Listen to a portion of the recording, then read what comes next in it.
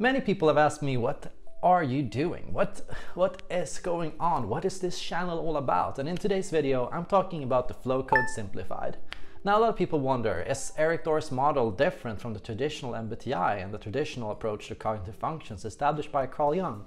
And fear not, actually I tried my best to stay within the baseline definitions established by Carl Jung and within the base structure of the Myers-Briggs type indicator.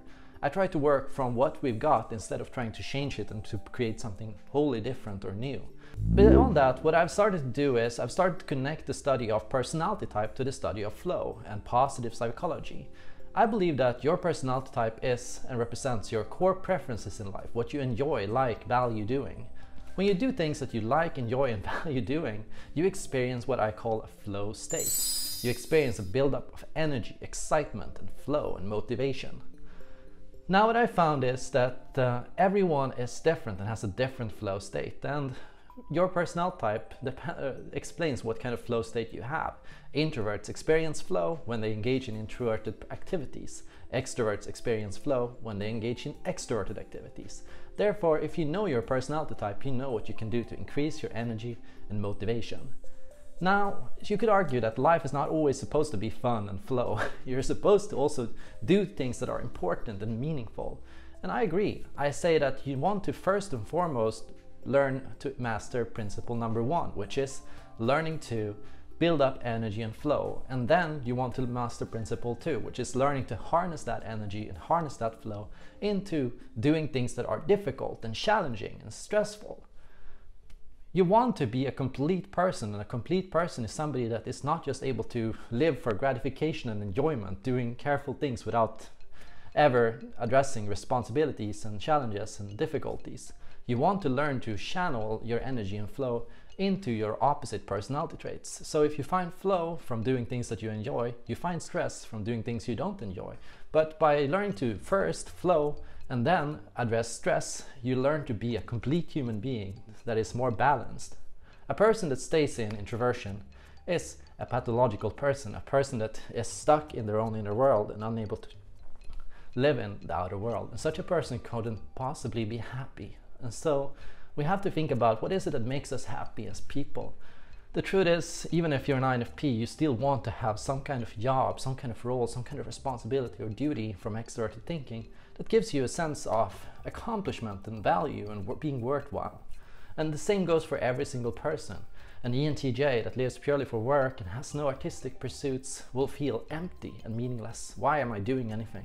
Why does it matter? We need to use all functions to be happy and balanced people. And so what you want to think about is cognitive function development. One thing that I find that is missing in the current MBTI and in the current structure of Carl Jung's theories is coherent and consistent and practical advice so that you can develop yourself and to become a happier person. We don't really know what to do and what you could do in order to feel better. We only know how to diagnose, in a sense, what you appear to be at the moment. While existing traditional models tend to say your personality type is what you do, I tend to say your personality type is what you enjoy doing. And what I've found is not everyone is doing what they enjoy doing. Some people are stuck in a persona. That means that they are stuck in a role. They feel they have to be and act a certain way, even if they don't enjoy being that way. And so I want to help people break that persona so that they can create a more authentic version of themselves. Finally, I talk about the difference between building up energy and releasing energy. I feel that most of us are stuck in a state of always being on the way to something. We're always on the way to something that is going to happen in the future, and so we never really get to feel happy about anything that we do. In some ways, our dominant function allows us to build up flow, build up excitement, build up anticipation, build up energy and hype for something. But if we can never release that energy, we can never feel content. We'll feel like we're constantly on the way to something that we are passionate about, something important, something meaningful, that will eventually make us happy. But in itself, the dominant function doesn't make us happy. What I've found is we need to find release, and here I kind of connect the dominant function to the sixth function. And in my document, the 8-function model, the flow code simplified, I talk about and I give a practical explanation for how you can find that function and find that balance. You need to move between moments of working towards things and working towards goals and building up and pushing yourself and motivating yourself, but also moments of relaxation, recreation, enjoyment, contentment, fulfillment, just for the sake of fulfillment. If we're not fulfilled, or if we're not able to relax, if we're not able to engage in recreation just for the sake of it and just because it's fun, we're not able to ever enjoy the journey on the way to our dream.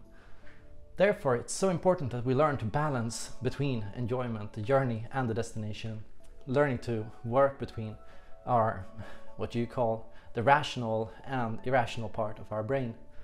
We have a part of our brain that is rational and a part of our brain that is irrational, you could say. What I've found is that some people, they're intuitive or sensory dominant, they're irrational. Some people, they are feeling or thinking dominant, they're rational. I tend to see irrational types as perception types. Their primary goal is constantly excitement about learning new things. Then, on the other hand, you have the rational types. These types are primarily discerning types. Their goal is to feel good about what they do, to do something important, to live within a confined structure, to reach a certain goal, or to abide by a certain set of rules and ethical principles or decisions. And these kind of types are constantly excited about the prospect of fulfilling these goals and living and achieving this kind of ideal. What I've found, however, is we need to sometimes learn to relax, and we relax, we regain release by letting go of goals, by letting go of rules, by letting go of expectations, or we gain release by learning to achieve a state of closure, finalizing goals, clarifying our decisions, reaching a concrete opinion, or determining what we want to do with all our information. Irrational types, intuitive and sensory dominant, struggle to get release because they're constantly in a state of learning new things but never doing or deciding anything about the things that they learn. And rational types, feeling and thinking dominant types, they're stuck in a state of constantly working towards a goal or trying to fit within a set of ideals, but they're never able to really relax or to go outside of the structure and to see different sides of themselves because they're so fulfilled and so focused on this build up of excitement and anticipation of building up energy to do something. So the third principle of flow and of managing flow is to find a balance between building up energy and releasing energy. I tend to use the example of a pendulum effect for all of this. What I believe is, if you want to deal with your opposite personality traits, if you want to develop your inferior functions, what you want to do is you want to first swing to your flow functions.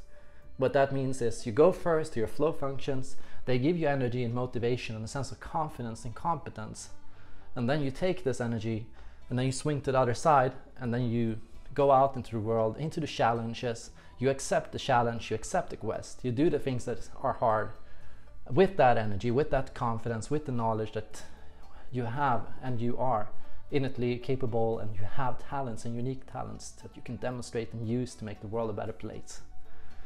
So we work on a pendulum swinging back and forth between this state of going out and learning new things and finding new flow and learning to use that flow to be a useful person in the world. We also move between this state of building up energy to do things and releasing energy, releasing expectations, and achieving a sense of closure and contentment.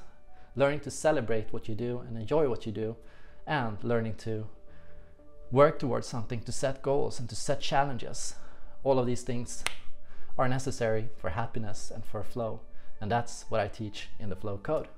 Thank you so much for watching, and don't forget to check out patreon.com/erictor for more information on this, and I hope to see you in my next video.